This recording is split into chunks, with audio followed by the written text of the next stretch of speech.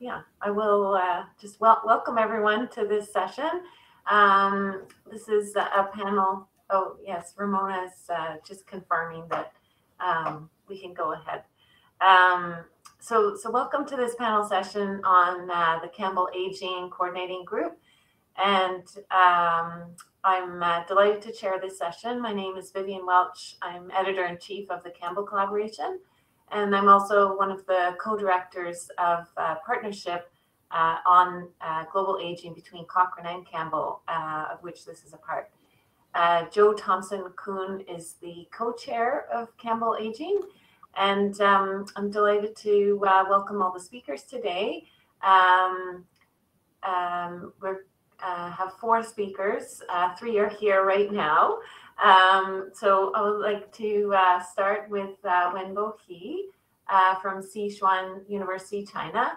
Wenbo will speak to us about internet use as a mediator between social participation and depression among middle and older adults, a cross-sectional study.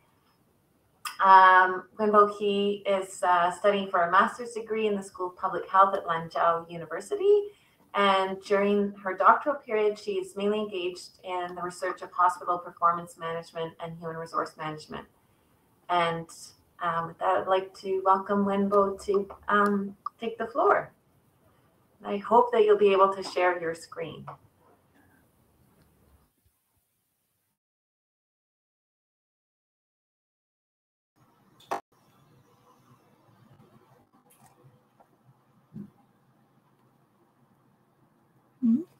Sorry, can I?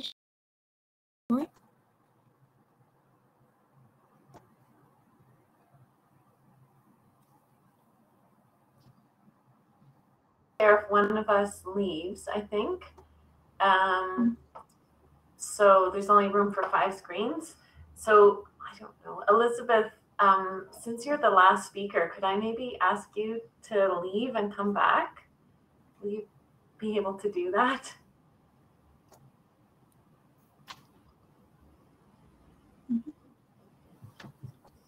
Okay, so maybe now, Wenbo, you can share your screen.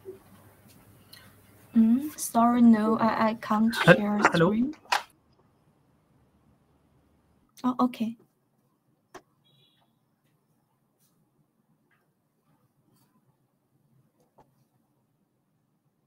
It's working now, is it?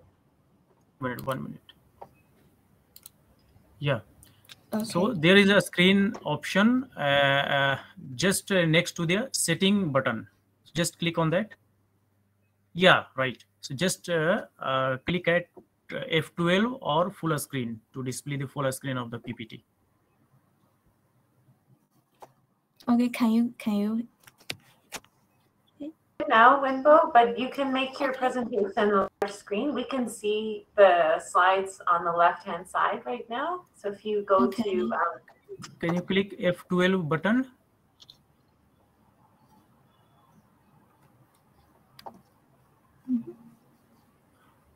Well, I think it's okay as it is. We can see it quite well, but it's a little small, but it's quite good. Okay.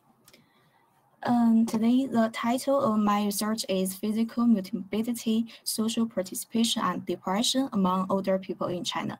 As we all know, an increasing number of people entering old age is a problem faced by the whole world, especially in China.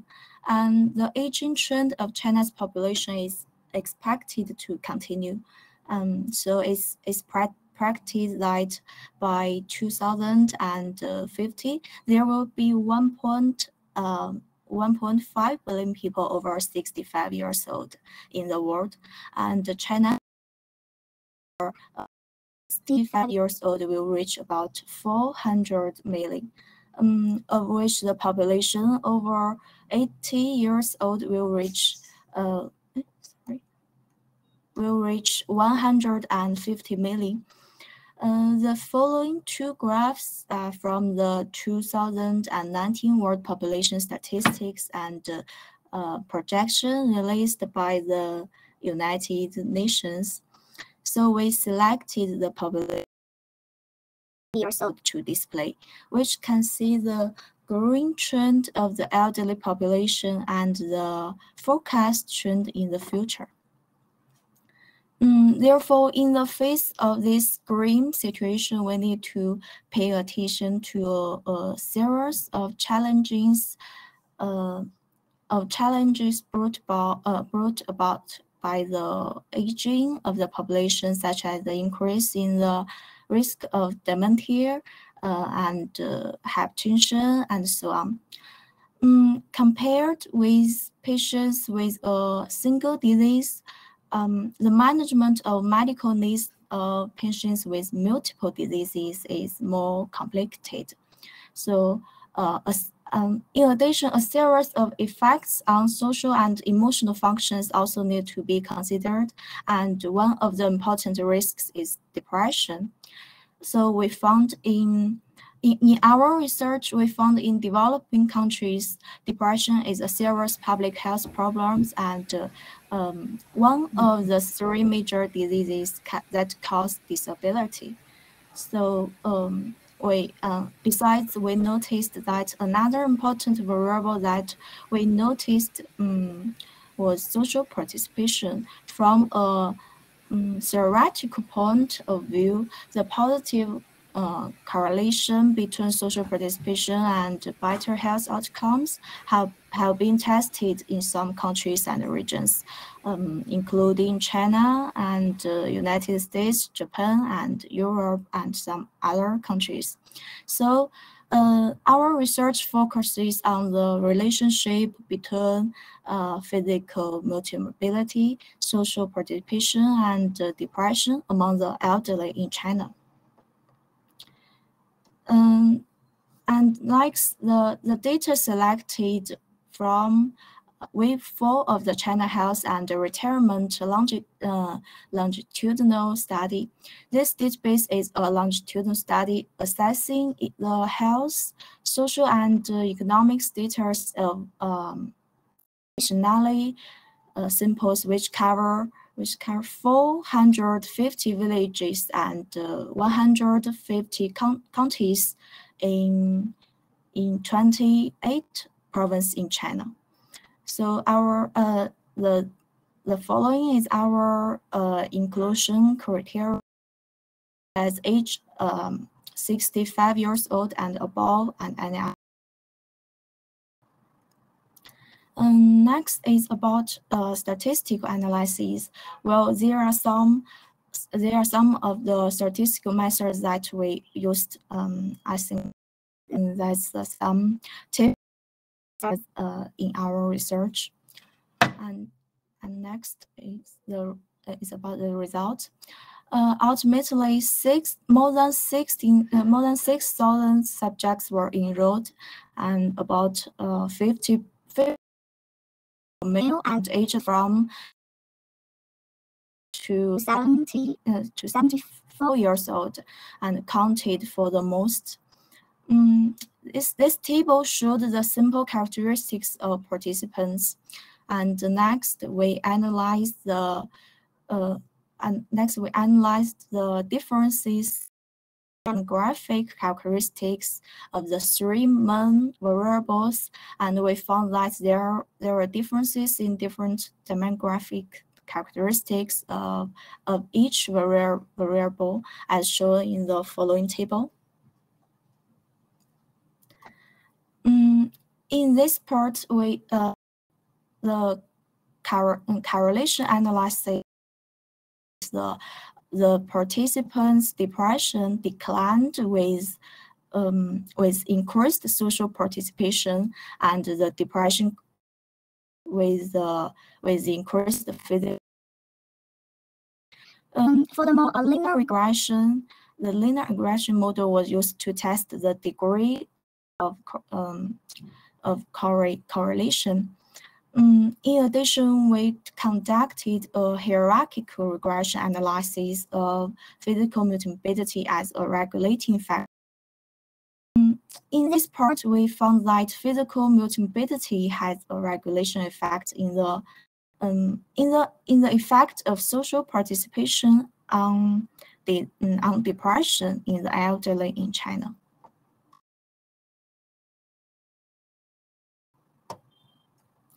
So in the discussion, based on the above results, we summarized as follows. First, we can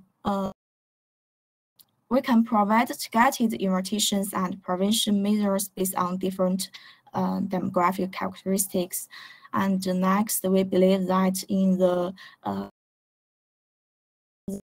of elderly depression, we should maybe we should not only pay attention to the social participation of the elderly, but also strengthen the and of chronic diseases, and we can provide some comprehensive elderly care and public health service. And finally, we point that through relatively simple changes in healthcare service, such as the use of joint disease guidelines and targeted screening and prevention, it may be possible to greatly improve health and cost outcomes. Okay, well, that this is a brief report of the research that we have done, and thank you for your listening. Wonderful. Thank you, Wenbo. I think you were very efficient with your time, so we have time for a couple of questions. I think maybe if people have questions, they could put them in the chat, because I don't think our participants can turn on their microphones.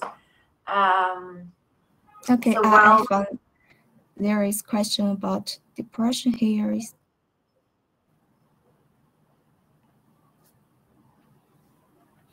Oh, do you see a question? I didn't see one in the Q&A Yes. panel. Yes, I can see their question. And how here is diagnosed?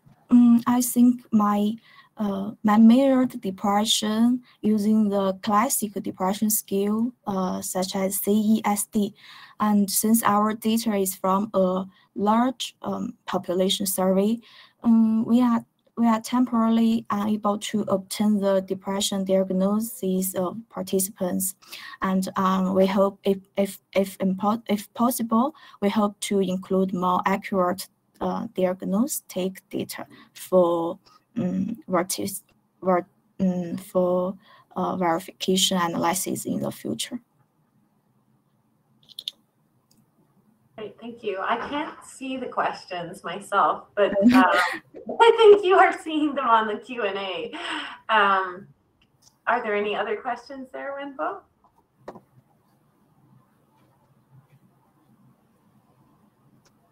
So Meishan Lee has a question. How do you define physical multimorbidity? Okay. Well, in our research, we defined the multimorbidity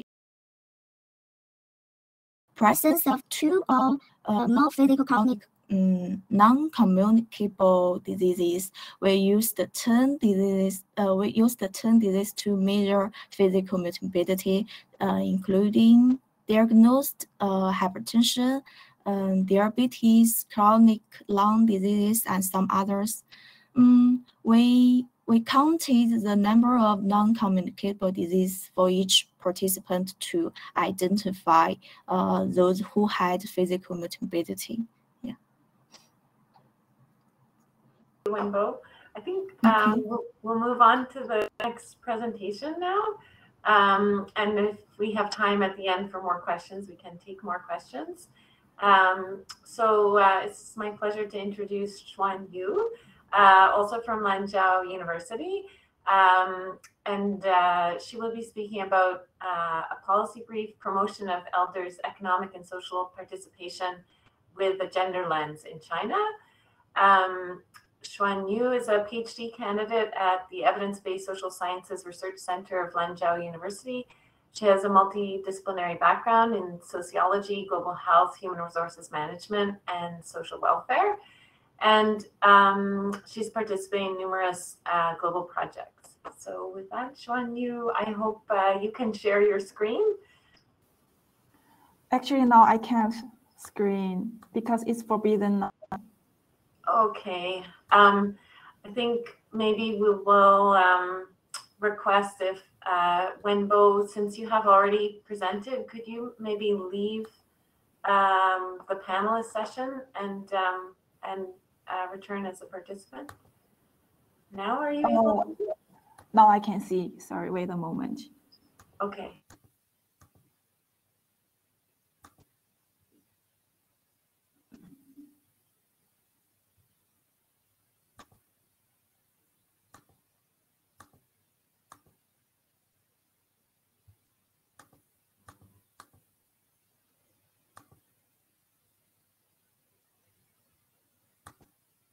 So can you see my screen?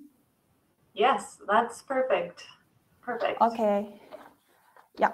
So hello everyone, my name is Xuan, and today my presentation topic is an evidence-based policy brief, which we collaborated with the UN Women China to develop and called the Promoting Economic and Social Participation of Older Persons with a Gender Lens. So if you have any questions or recommendations about our policy brief, we are looking forward to hearing from you. So first, what is the policy brief?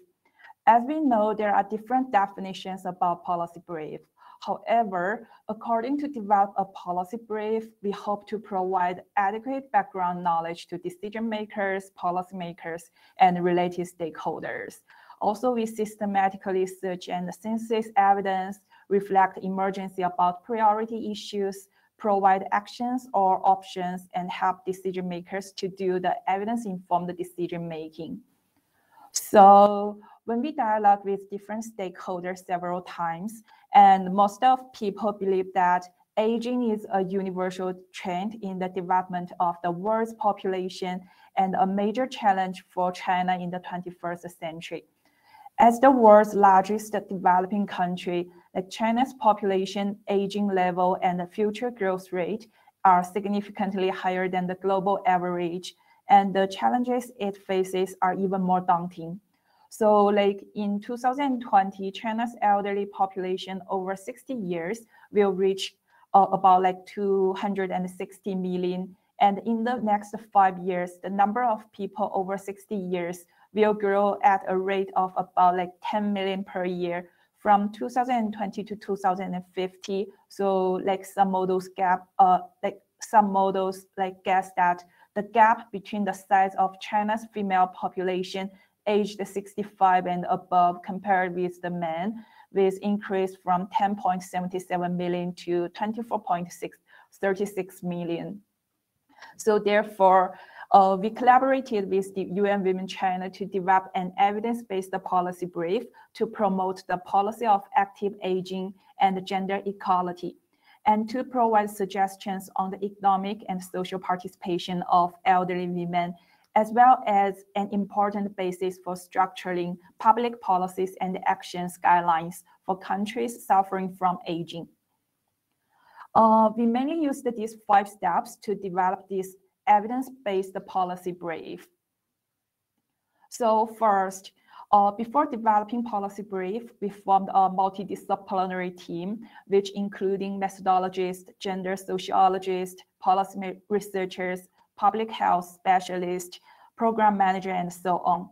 So each developing members has their own developing group and their roles, as you can see at this table, like the chair of expert or like steering committee, secretary group, evidence synthesis and writing group, and external review groups. And we do believe like before we start this policy brief, we ask each one who joined our policy brief and do they have the conflict of interest or not. So next step is confirm priority issues. So because of the COVID-19, we mainly according to 3 online conference calls and 2 rounds brainstorming and surveys. And at the end, 2 priority issues, as you can see at the end of the bottom, so like economic participation and social participation were finally identified in our policy brief. So next step, step 3 is searching, evaluating, and synthesizing. So we developed a search strategy to include evidence from 2000 and 2021. with the languages being mainly English and Chinese literature. So these kinds of the literatures include not only peer-reviewed research evidence, but also policy documents and research reports. So a total of 3,194 articles were searched and screened, and we included 160 documents in our brief at the end. So for the level of evidence, because we included different types of documents and we used our own methods to grade this evidence, so we could find that there are no high-level evidence, which is systematic reviews, meta-analysis. You can see like we don't have these kinds of the research. And 26% evidence from government or related organizational reports, and 39% of research have correct methods, and 34% of documents are reviews, and only one document comes from expert opinion. When we finish the synthesizing evidence, we hold a face-to-face and online combination stakeholder dialogue in Beijing, China on July 30th, 2021. So in this case, we invited more than 30 related stakeholders or policymakers and decision makers and the researchers to join this dialogue, and according to our evidence to discuss the policy recommendations and actions adhered. So up to now, based on the more than 160 pieces of related documents and stakeholder feedback, as you can see at here, we have formed 11 policy recommendations in these 4 aspects. So now we invited 3 external reviewers, such as like 1 policy researcher, 1 elderly woman, and 1 decision maker to review our final brief. And we will, according to the reviewers' feedback, to edit our final report, and we'll launching this report with different languages in the future. So we do believe there are some methodological strengths and limitations in our policy briefs. So this policy brief, we strictly followed the methods of developing evidence-based policy briefs. And before developing brief, we drafted a protocol to make sure the transparency and the scientificity. Then we systematically searched the evidence to reviewers, screened all documents, and using the grading tool to evaluate evidence level. Besides, we have written 8 representative cases from Europe and the United States, as well as Japan, Korea, and China. So some are from big cities and some are from communities, but we do believe like they can use this used as a supplement to this policy brief so that policymakers can better understand the policy recommendations we give. However, there are also some limitations in our brief. So first, because only Chinese and English literature were included, there may be language bias, and it is possible that literature published in non-Chinese or English, which is important for our brief, was not included. And the second limitation is that we included literature that is of relatively low quality. So for example, most of the research evidence is observational or survey studies, so the strength of their quality may not be high. However, in the social sciences, this is a relatively common situation. So we analyze as deep as possible into the available evidence and expecting to find as much valuable information as possible. And lastly, some of the evidence or literature that we included, whose target population was older adults, did not clearly distinguish with it whether it was elderly women or elderly men. Although this literature may help us to form policy recommendations, there may be like indirectness in the evidence. So overall is our sharing about our policy briefs. And if you have any questions or recommendations, we are really happy to looking forward to hearing from you. Thank you so much. Fantastic. Thank you very much, Xuan Yu. Excellent presentation. I love the photo of your panel. Thank you. So we do have time for 1 or 2 questions. you're welcome to write them in the chat or the Q question and answer. Maybe while people are thinking, can I just ask Xuan Yu, did you find gender differences? You mentioned some difficulty in identifying, distinguishing between men and women, but did you find differences between, cross-gender? Actually, like we just find about like men and women, and we haven't really find about like cross-gender in our policy brief. But this is a good, like, I think it is a good recommendation, and next step we will think about it. Great. Are there any other questions for Xuan Yu? I actually can't see the Q&A, Xuan Yu, so if you see questions. I can't see any questions in my platform. Okay, great. So maybe we'll go on to the next speaker. Thank you very much again. And we'll look forward to seeing your report in due course. So now I'd like to introduce Zhe Wang. Zhe Wang is a graduate student. I think she's just trying to share her screen, so that's great. Thank you. So while you're starting that, Zhe Wang is also a graduate student from the Center for Evidence-Based Medicine of Lanzhou University. And she will be speaking about high-intensity interval training versus moderate-intensity continuous training on the prognosis in patients with myocardial infarction, systematic review and meta-analysis. And she's currently with Professor Bin Ma's group, which has a focus on evaluation and achievement transformation of drugs and medical devices. Zhe Wang, I think we do not see your screen yet for your presentation. We see that you're there. That is your presentation. And can you make it presentation view? Yeah. Can you see my screen? We see your screen, but we still see the slides on the left. So I don't know if you can click the in PowerPoint the presentation view, so we just see your screen, one slide at a time. So now that's better there. But if not, you can proceed like this. It's just we see the font is a little bit small, so this is fine. Oh, okay. And there. Now we see the screen. Okay, fantastic. Okay. Hello, everyone. First of all, I'd like to thank WaterWorks Global Summit for inviting me. I'm very happy to be here to share my research findings with you.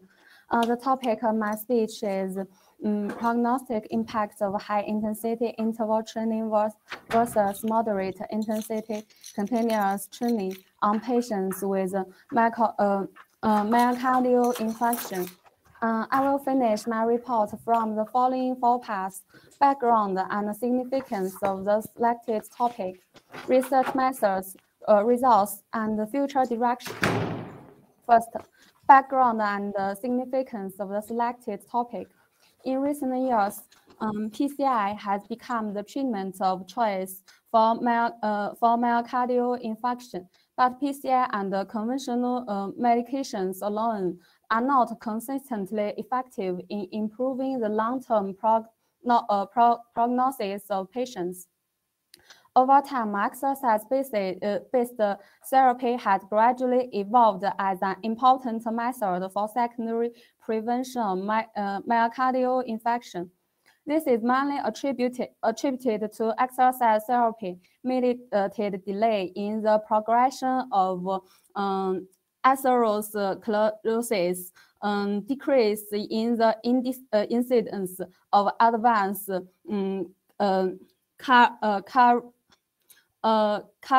cardiac events, reduction in the rate of hospitalization and mortality, improvement in exercise tolerance and quality of life.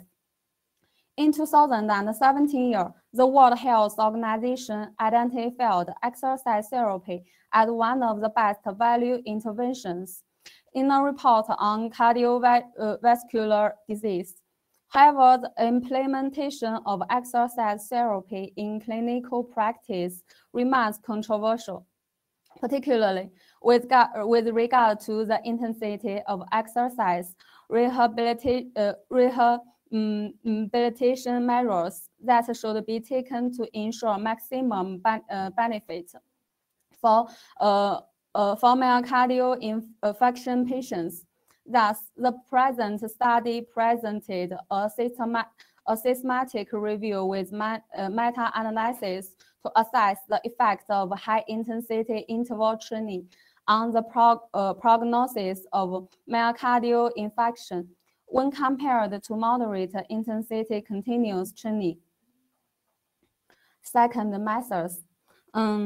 Electronic databases were searched for relevant studies published up to January 2021, particularly to investigators recommend the controlled trials that examine the effect of high-intensity interval training on the prognosis of myocardial infarction patients as compared to moderate intensity continuous training, according to the defined inclusion and exclusion criteria.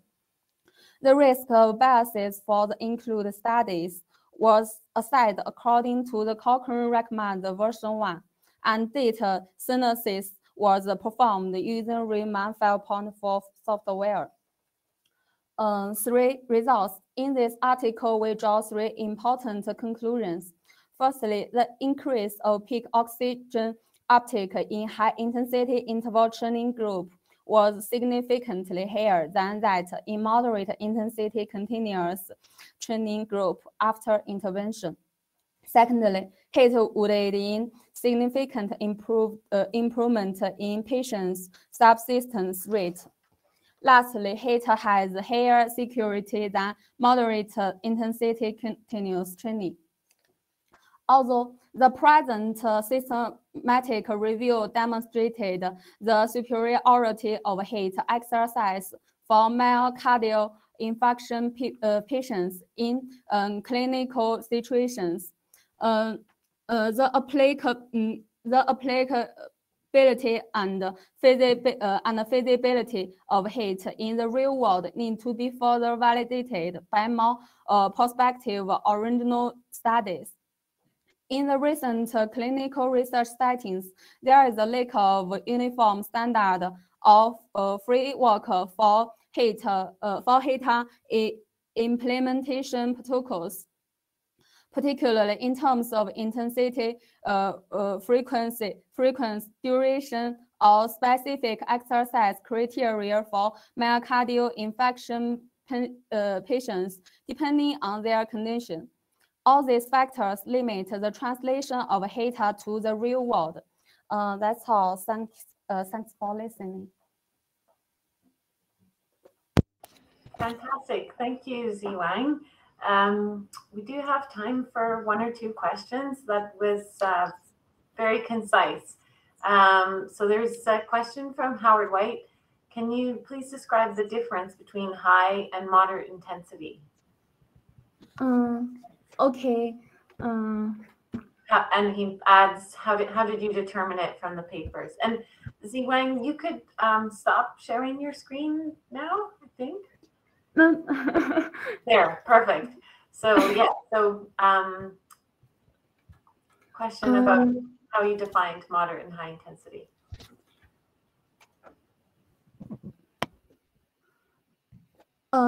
In comparison to this, high-intensity interval training over significantly.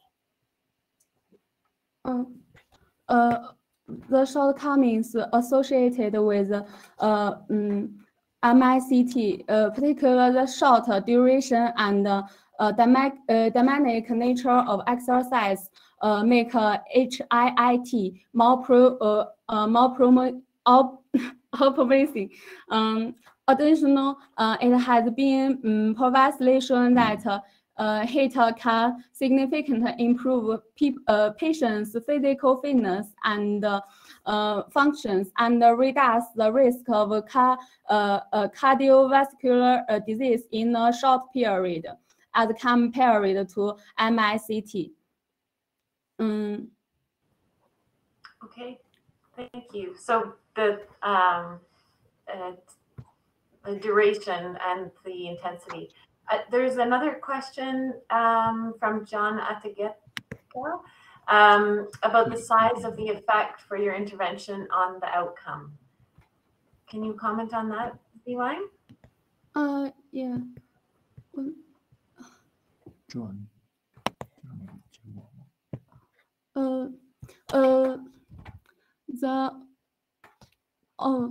The one question, how did you determine it from the paper?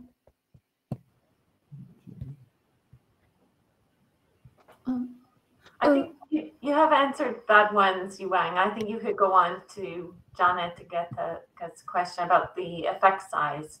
How big was the effect size for high intensity compared to moderate intensity on the outcomes of interest? This is a systematic review.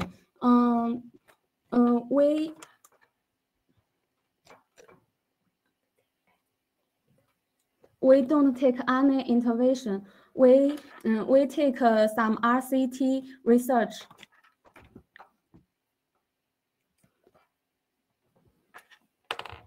Yes, and when you use meta-analysis to look at the effect of the high-intensity exercise on your primary outcomes, did you assess how much bigger was the effect for the high intensity compared to moderate? Yeah.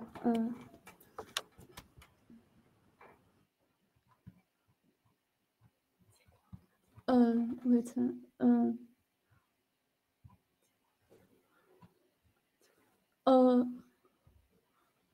Over 300, about 300.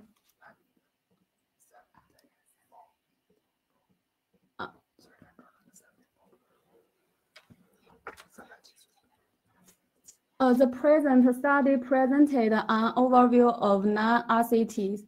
All these studies were published after 2025 and involved at a total of 364 patients.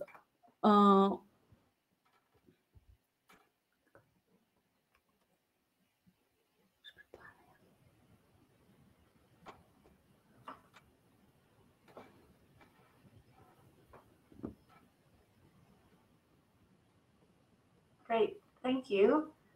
I think maybe in the interest of time, we should move on to the last presentation. Thank you, Zhe Wang, for your presentation. And I think those who are interested can follow up directly with you for more details. Thank you. Thank you, wonderful. So the last presenter is Dr. Elizabeth Ghoghomu. Dr. Ghoghomu is going to present an plan for an evidence and gap map on digital interventions to reduce social isolation and loneliness among older adults. Elizabeth has over 15 years experience in systematic review methods and evidence synthesis. She comes with experience from the Cochrane collaboration and also Campbell, and graduated as a medical doctor in 1990 from the University of Yaoundé, Cameroon, and also has a Master of Science in Public Health from Oxford Brookes University, UK in 2005. So Elizabeth, I can see that you've managed to share your slides. Congratulations. Thank you. Look forward to your presentation. Thank you. Thank you, Vivian. So my presentation is about digital interventions to reduce social isolation and loneliness among older adults. And why are we interested in social isolation and loneliness? Well, the World Health Organization identified social isolation and loneliness as a priority issue to tackle as part of the decade of healthy aging. And social isolation and loneliness are related, but they are two distinct concepts. Where social isolation is the lack of social connections with other people, while loneliness is the negative feelings about social connections with others. The prevalence ranges from 5 to 43, depending on the study and the region. They pose a significant concern because of serious impact on older people's well-being, mental health, physical health, and longevity. And they have been aggravated by the lockdown and social distancing measures during the COVID-19 pandemic. So the objective of our project is to create an evidence and gap map that will be used to identify areas of evidence, as well as any gaps in research related to using digital interventions to reduce social isolation and loneliness among older adults. We know that older adults experience different needs and they require health and social support that can be provided through social connections and network. And these are some of the different needs that they experience. And some risk factors of social isolation and loneliness are major changes in life that could cause change or loss of social network, for example, bereavement, living alone, impaired mobility, impaired cognition, limited income, societal factors, and the physical environment. Social isolation and loneliness may be caused by multiple factors at the same time, and people respond differently depending on their age and coping skills. And based on the identified risks and needs, tailored support can be provided to the socially isolated and lonely individuals through digital technology. And these digital interventions are of interest because they can be remotely delivered, especially now during the COVID-19 pandemic. So we use the PICO framework to define the components of the evidence for the gap map. And we developed a conceptual framework through a consultative process with stakeholders and adaptation of existing frameworks. We initially considered a refined version of the World Health Organization classification of digital health interventions framework. This framework was developed to categorize different ways in which digital and mobile technologies are used to support healthcare. And then we organized the digital interventions based on the target primary users, clients, and health and social care providers. And those are the different interventions that could be used. And so we had a stakeholder consultation meeting with representatives of key organizations, policymakers, and academics, and discussed this framework with them. And they found that the interventions were more focused on healthcare, and they suggested a need for a more user-intuitive typology of interventions, which could be needs-based. And they also suggested that we include citizens in the framework development. So we identified 2 other frameworks and adapted them to develop our conceptual framework. And the framework, based on the risk factors and the needs of the older people, services could be provided through digital technology. And there are 4 different categories of interventions to improve social skills, to enhance social interactions, to enhance social support, and interventions for social cognitive training. And depending on the circumstances and the risks and the needs, multiple component approaches could be used. These interventions work through different ways, and the outcomes are measured at different levels. You have individual outcomes, societal outcomes, and process indicators. So we had focus groups with citizens where we discussed the new framework that I just showed, and then a draft of what the map could include. And then the citizens suggested that they would like to see coding for interventions related to the need of finding purpose in later life. They would like that the map should capture interventions related to recreation and physical activity. And they wanted to see affordability and access to technology as outcomes. And so we worked on that again and then came up with the eligibility criteria for the program, and also developed a search strategy. And these are the databases that we have searched so far, 10 of them, with no date or language restrictions from insertion. And the search strategy came up with 15,000 records, and we screened 9,600 titles and abstracts after deduplication. And we have been able to include 212 studies so far, 77 systematic reviews, and 135 primary studies. And we intend to screen the references of the systematic reviews as well to see if we could find any additional primary studies that were missed in the electronic searches. And we have tested the coding because we're using AP Reviewer for this project. We have tested the coding, and this is a draft of what the map might look like later on when the project is completed. And so we have like low and critically low quality reviews. We also have some randomized controlled trials, and we have a high quality review for now that we have mapped for now. So we'll thank you and we'll welcome all your input into this project as we continue to work on it.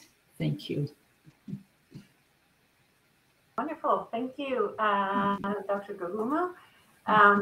So I think you can take back your screen, probably. And I just welcome questions from the participants. They can be put either in the chat or in the Q&A. And I'm just checking. I don't see any. So I could just ask one question in the interim. There's a poster in the poster session on engagement of stakeholders and citizens in really empowering citizens in mapping to help define the map. So I guess my question is, can you comment a bit on how the map changed after consulting with citizens and the public? Sure. When we first set up the map, we had like broad